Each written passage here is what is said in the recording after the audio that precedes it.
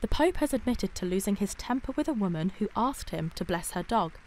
Speaking at a conference in Rome, Pope Francis said starting a family in Italy is becoming a titanic effort that only the rich can afford. He urged governments to help people, saying expensive houses, sky-high rents and insufficient wages are a real problem. The Pope went on to say that pets were replacing children in households, telling the audience that one woman had asked for a blessing for her baby, only to reveal it was a dog.